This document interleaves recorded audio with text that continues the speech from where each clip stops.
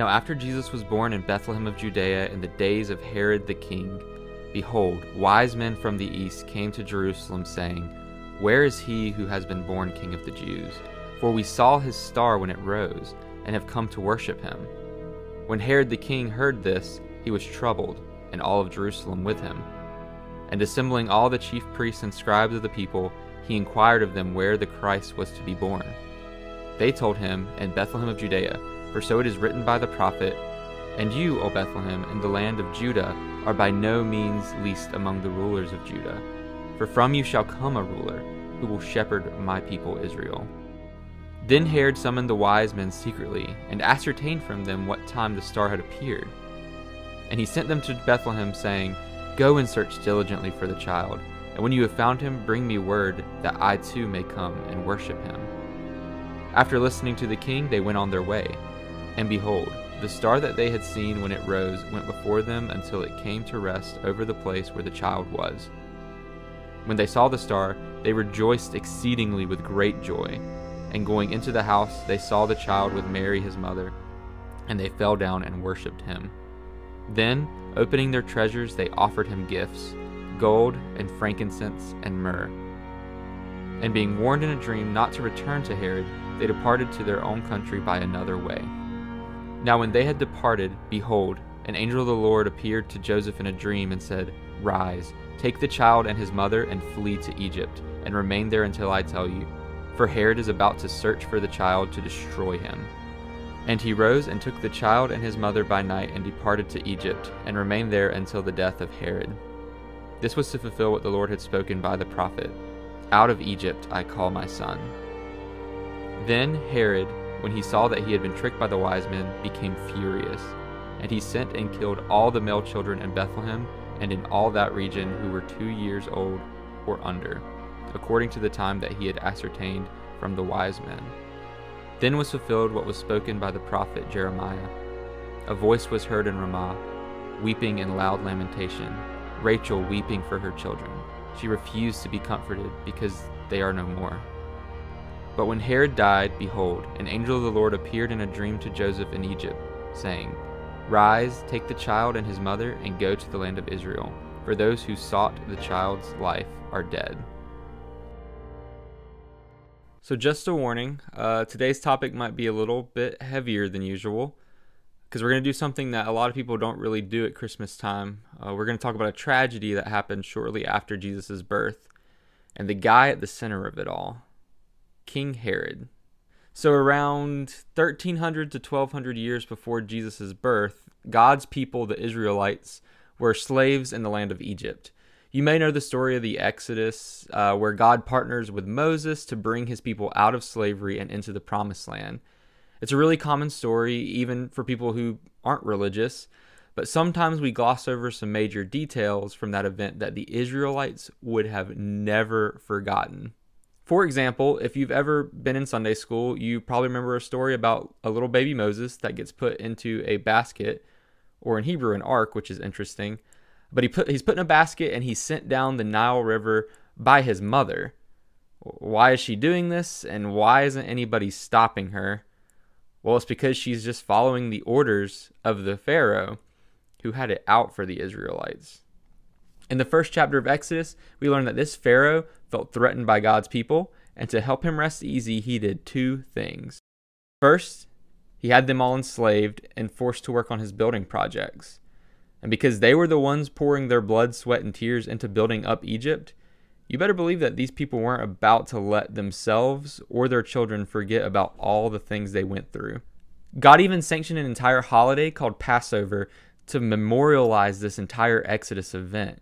And there's a meal that you eat during Passover with different elements that reflect on the story. And there's actually a part of the meal that refers to the mortar that the Israelites used to help build Pharaoh's kingdom. And next, he ordered for all the midwives of Egypt to kill any male children born to Israelite women. And these midwives were smart, and they were a little cheeky, and they found a way to avoid doing that, but Pharaoh still wanted it done. And he commanded all the people to throw the newborn sons of Israelites into the Nile River to lessen their numbers. And in doing so, he also lessened the threat to his crown, or headdress thingy. I don't really know what they call it. Actually, it's called a nemes. Nemes. I just looked it up. And you wouldn't just forget about something as tragic as this order that Pharaoh gave. It's baked into the Passover meal, and it's just a major part of the cultural memory and identity of Israelites and Jewish people even today. And after the Exodus, this entire event is just marked in the minds and the hearts of the Israelites. And in their scriptures, which as Christians are a part of our scriptures too, Egypt becomes this archetype for a wicked and evil nation that's at odds with God. So you might be wondering, Logan, you just read the Christmas story, and then you took this hard left turn into talking about the Exodus and Pharaoh. And I promise you I'm not just rambling and that this is related, but I do think it's important as Christians that we remember the Exodus story, because you never know when it's going to pop up and be echoed in the New Testament. So tying this all back in with the Christmas story, if you know how the Old Testament ends, this once great nation of Israel has just gotten back from exile in Babylon, and now it's this tiny province called Judea that's being ruled by the Persian Empire. They didn't have a king, although their prophet said that they would eventually, and at the moment they are working on trying to be as faithful as they can to their God, being back at home. Now, a lot of stuff happens in between the end of the Old Testament and the beginning of the New Testament. And here in the first book of the New Testament, Matthew, we have this really bold man claiming to be king. What's that all about, and who is King Herod? Well, Herod the Great, as he is affectionately titled, was the Roman-approved regional king of the province of Judea. He was able to come into power because, first off, his dad and Julius Caesar were buds. And then on top of that, he had a lot of support from Big Brother over in Rome. Outside the Bible, we know that Herod wasn't a very nice man by any stretch of the imagination. He had one of his wives and a couple of his children killed, which seems to kind of fit well with the character that we see in Matthew's gospel. But for all it's worth, Herod was a pretty great architect. If you're a Bible nerd like me, you may know that the temple that Jesus hangs around in when he's in Jerusalem isn't the original temple. That one was destroyed a long time ago by the Babylonians before the exile. But when they got back, the Israelites and Jews were trying to rebuild that temple, but it looked nothing like what it used to. But when Herod came along, he took that modest little temple and he gave it a facelift. And although you can't see the temple anymore because it was destroyed in 70 AD, if you go to Jerusalem right now, you can see the temple complex that he put together that was one of his major architectural projects. Another thing about Herod was that he has a claim to fame because he moved a mountain. He basically had workers take an entire hill and move it bucket by bucket to another hill to make a small mountain that he then built a palace on top of, which you can visit today, called the Herodium. And if Herod wasn't already a friend of Caesar, at some point he may have bailed out the Olympic Games that were going through a major financial crisis, which I wasn't even aware of until I was looking some of this stuff up. All in all, Herod was a very powerful and very violent king who had some major building projects going on. And if you aren't picking up on the similarities here, Herod sounds an awful lot like that Pharaoh from Exodus. And this news about a Messiah, this God-appointed king being born, makes Herod look a lot more like Pharaoh because he doesn't want that threat to his crown. And he's not the only one worried about this Messiah, because the Bible tells us that all of Jerusalem was worried too. And Herod calls in these prominent religious leaders that help run the city to get some information straight concerning the prophecies that the prophets gave about this eventual king. Now, these priests were the ones that were responsible for going before God on behalf of all of the people of Israel. And they were making sacrifices for the people in their place. And it was their job to be models of what God is calling his people to, so that the rest of the Israelites could follow suit and become a kingdom of priests. And these scribes and teachers, they were the ones who taught the Torah, which is that thing we talked about a couple weeks ago, the law that God had given his people. And it was their job to help the people understand what their scripture said and what it was asking of them.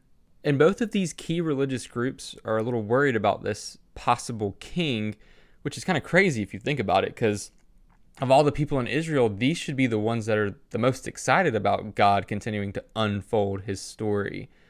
But whether it's because these people were benefiting from the system and they didn't want to see it messed up, or whether it's because they were afraid of what Rome might do if this liberating king that they knew about was a legit thing, they were really quick to give this very paranoid and very violent Herod all the information he wanted. And those very scriptures that these religious people were so well versed in just tell the story of God working with this group of people so hard to make them into a faithful nation that trusts and obey him, that work for justice and mercy in his name. And although there are a lot of high points in the story of God's people, there are also a lot of low points. And it seems by the time that the New Testament picks the story back up, we're at another low point again. And it's not only the religious and political leadership that have become like Pharaoh, being at odds with God, but even the people of Israel and the province of Judah seem to have lost sight of the bigger calling and mission that God had given them. Just think of the way Luke talks about the nativity story. Mary and Joseph have to go back to Bethlehem for a census that Rome declared. And obviously there's going to be a lot of people in town because everybody's traveling. And there's no room in the inn for Mary, the very, very pregnant lady. And in a culture that was supposed to reflect God's love and hospitality, nobody was willing to give up their room for the woman that was literally about to pop. Instead, she gets the bottom floor stable where the animals sleep. It seems that everybody from the leaders to the common people traveling had lost sight of the bigger calling on their lives. They're not acting like Israel anymore. If anything, they're acting like Egypt. And to seal the whole deal, Herod eerily walks in the footsteps of the Pharaoh by having all of the male children 2 years and younger killed because one of them that was born in that area threatened his crown. And remember, Egypt is supposed to be this archetype of a nation that's at odds with God. It's evil, it's wicked. But in the Christmas story, God tells Joseph that it's safer for baby Jesus to grow up there than in the very nation that's supposed to be worshiping God. And I'm not going to try to sugarcoat it or anything. This is a really dark part of the nativity story, and so often it gets passed over. But I think we should talk about it because, one, it happened, and two, it directly challenges us as people and as groups and leaders who are claiming to follow God. This entire story presents us with people you would expect to be God's rock stars. You have the citizens of his own capital city. You have the people that work in his temple. You have the people who know and teach his law. But instead of being faithful and loving their God and fearing him, they drop the ball from the top of the totem pole all the way down to the bottom. Instead of seeing humility, we see selfishness and pride. Instead of seeing righteousness, we see so much bloodshed. Instead of seeing men that fear God, we see men that fear other men. And instead of seeing hospitality, we see a pregnant woman that's forced to sleep in a nasty stable. This story shows us how ugly it looks when God's people don't do what their God has asked them to do. As we move closer to the end of this Advent season and the end of this year, I want us to really be challenged by the ugliness of this story. First, we need to search out our scriptures, and we need to become more acquainted with what it is that our God has asked us to do in the first place. We need to figure out what it looks like to be the Israel that God is calling all of his children to be. Second, we need to look into our own hearts. We need to look into the lives and hearts of our congregations and our churches, of our families, of our leaders, and we need to be honest in asking the question, is there any Egypt in here? Is there anything going on that makes me look less like a citizen of heaven and more like God's enemy? And finally, we have to turn away from those Herod and Pharaoh-like sins and realize that there was a rival king that was born on Christmas, and that he, to this day, calls all of us to be a part of his better kingdom.